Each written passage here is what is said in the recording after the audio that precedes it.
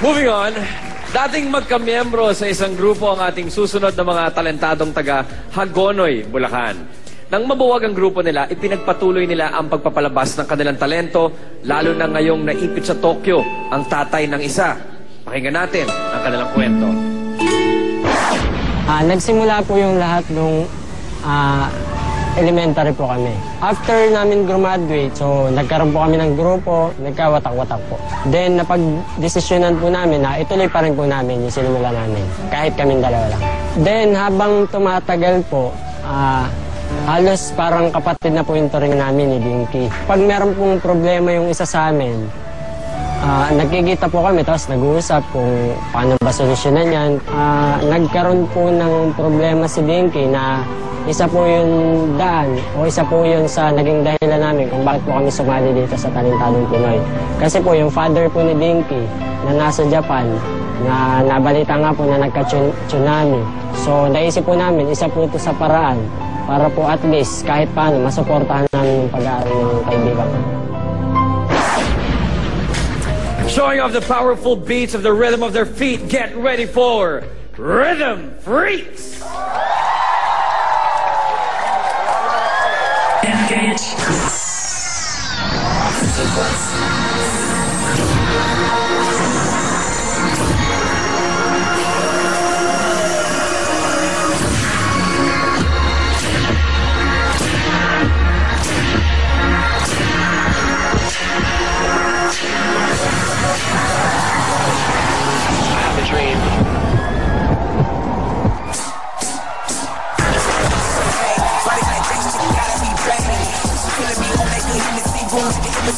Sweet, took a tree on my feet, don't blame it on Bruce, blame it on me.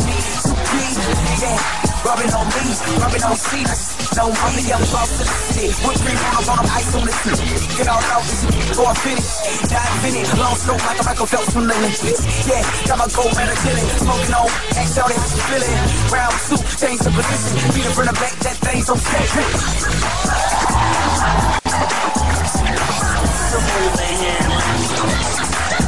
Come on. Hey.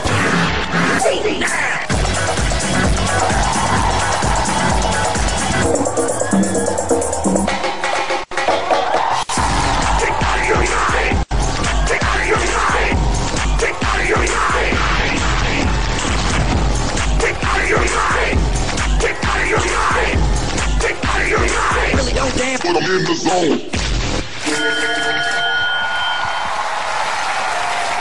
Rhythm Freaks! Okay, Rhythm Freaks, here's your mic. Talent Scouts, what do you think? Hi! Alam mo, nung lumabas kayo, ang linis yung tingnan. Kasi gusto ko sa mga lalaki nakaputi. Ewan ko ba? Tapos, Tapos yung choreo nyo, ang ganda-ganda, fresh na fresh. Salamat po. Ano pangalan mo? Dinky po. Dinky. Yung tatay may naano sa tsunami? Hindi naman po. Hindi naman. So po. okay na siya. Hindi naman siya na ano. Eh ikaw, anong pangalan mo? Erick po. Erick, matagal na kayo magkaibigan? Opo. Matagal niyong sinasayo na yung mga ganyan-ganyan? Opo. Alam niyo, maganda. Sabay na sabay kayo. At saka sarap yung tignan. So, ikaw payat siya, macho. Di ba? Macho siya, Rhythm Freaks! I love you guys!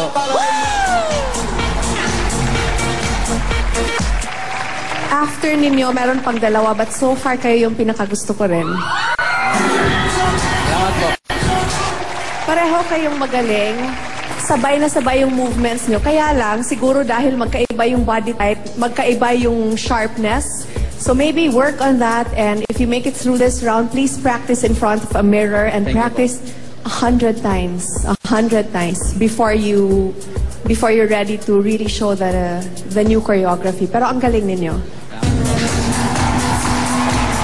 Tama si Lucy, because of the different body types, the one would be faster kaya yung maliit siya, mas makakarating sa action, whereas the bigger one would take a longer time to do it. So you just really have to practice more para mas maging sync kayo, like Lucy said. But I enjoyed it. It was clean, and I agree with you. So far, the best act. Thank you po. Thank you very much, Talent Scouts. All right, guys. Good job. Good luck with the judging later on. You can relax backstage. Ano kaya ang sorpresang hatid ng ating dalawang huling mga talentado? Alamin natin yan sa pagbabalik ng pambansang talent show ng Pilipinas, ang Talentadong Pinoy.